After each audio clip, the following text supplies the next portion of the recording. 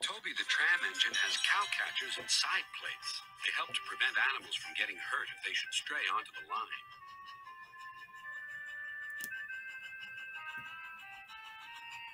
Daisy thought Toby's fenders were silly. "You're afraid of getting hurt yourself," she flounced. "I'm not," huffed Toby. "Yes, you are. I don't have stupid cow catchers, but I'm not frightened. I just toot and they'd all go away." "But they don't," said Toby. "They would with me. Animals always run if you toot and look them in the eye. Even bulls?" "Even bulls," said Daisy. Daisy had never met a bull, but she purred away quite unconcerned.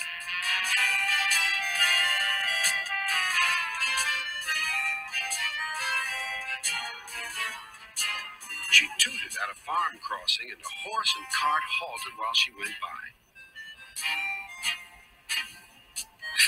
She said, "It's easy. I just toot, and they all stand aside. Poor little Toby. I'm sorry he's frightened."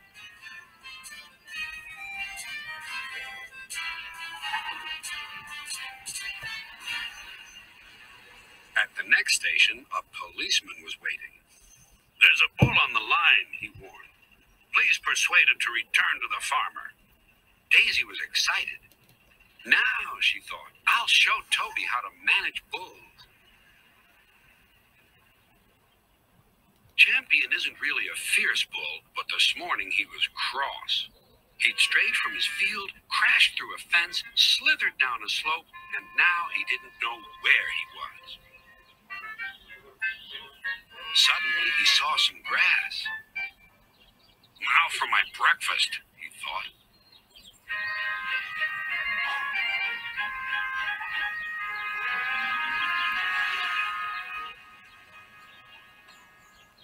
"Ooh," tooted Daisy. "Go on." Champion was too busy chomping to take any notice. "Ooh," said Daisy again. Champion kept grazing. "This is all wrong," thought Daisy. "How can I look him in the eye if he won't turn around?" At last he did. "Ooh," said Champion. "Ooh, oh," murmured Daisy. "Why doesn't he run away?" "Go on, Daisy," said her driver. "He's harmless." "Yes," said Daisy unhappily. "You know he's harmless, and I know he's harmless. But does he know? Look at his horns. If I bumped into him, he might hurt them. The farmer wouldn't like that." Champion sniffed at Daisy. "Ooh," said Daisy, and that was that. Daisy did no more.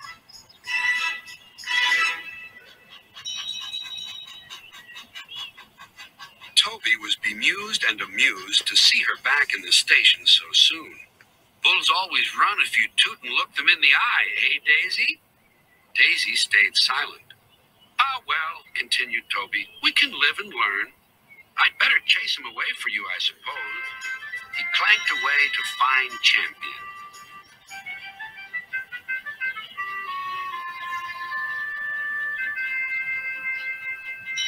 Toby's bell rang and his whistle sounded, but Champion took no notice.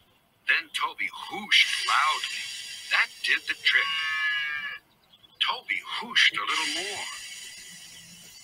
And now, breakfast over, Champion chuntered away to join the farmer. Daisy was feeling exhausted. She was glad when her day's work was over. Some boys were on the platform. "Look, Daisy," one teased, "I've got some sweets. They're called bullseyes." "I like them. Do you?" "Ah, keep your old bullseyes." And Daisy scuttled to her shed.